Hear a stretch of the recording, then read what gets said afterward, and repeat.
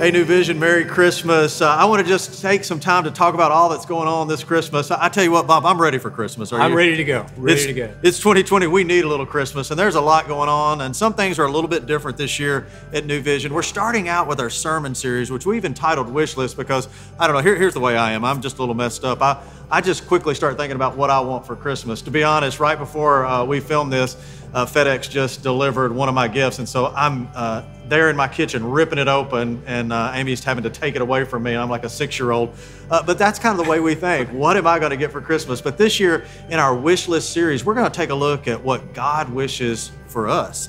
And so I think it's going to be a great journey. I know I need it as your pastor more than anything else. And the first thing we're going to look at all weekend long is this bold faith. And so I'm super excited about, Bob, how you've jumped in and worked so hard with your team missionally to give us a really neat opportunity, because faith is not just believing something, but it's really living it out and doing that. So tell folks how we can get involved in emptying these Christmas trees behind us. Thank you so much, Brady. It is a great opportunity for us. You know, in missions, we talk about pray, give, and go. Or in this case, in bold faith, we're talking about pray, give, and serve. Serving, giving, praying, all of that is a part about being missionally engaged in our community. So we're looking forward to that. There are on the Christmas trees here in the atrium ornaments.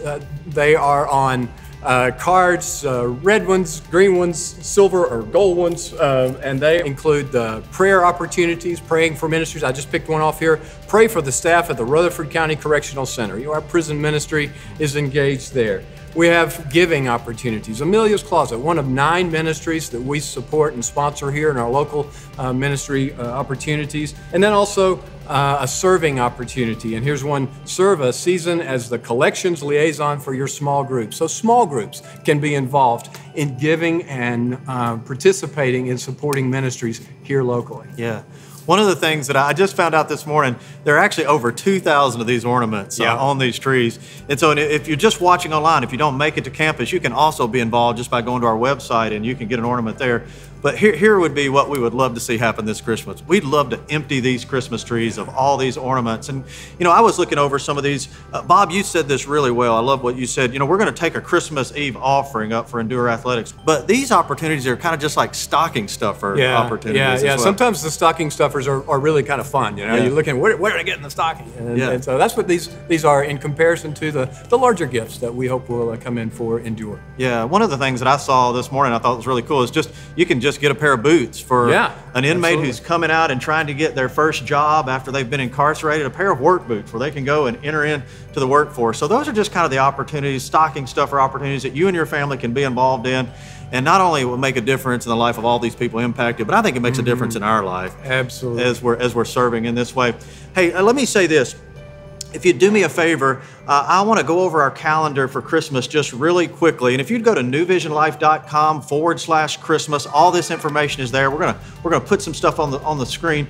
But we're going to do something on December the 13th. Bob, we've never done this before. We're going to have an online concert. So here's what I love about Christmas music. There's a lot of it in just a little bit of time. And so we're going to have a night of some great music. Russ Lee has recorded some music. Brad Ewing down in Louisiana, he's going to give us a little Cajun Christmas. So it's going to be really good. Eddie and Jessica Harrison, some of you guys remember them. They were out in Los Angeles area, so they're recording some music along with just all of our great musicians here at New Vision. And it is going to be a great, great night just to celebrate some really good music. So just mark that on your calendar for the 13th. And I really believe it's going to be something we're all as a church family going to enjoy. You're just going to be able to watch that. Everybody just watch that online. And then Christmas Eve, Bob, this is my favorite service of the year. Everybody knows my inner Chevy Chase comes out, and we're planning that service and looking forward to it. And it's not a service, it's multiple services. So we'll start on Christmas Eve at 12:30, 2, 3:30, and then 5.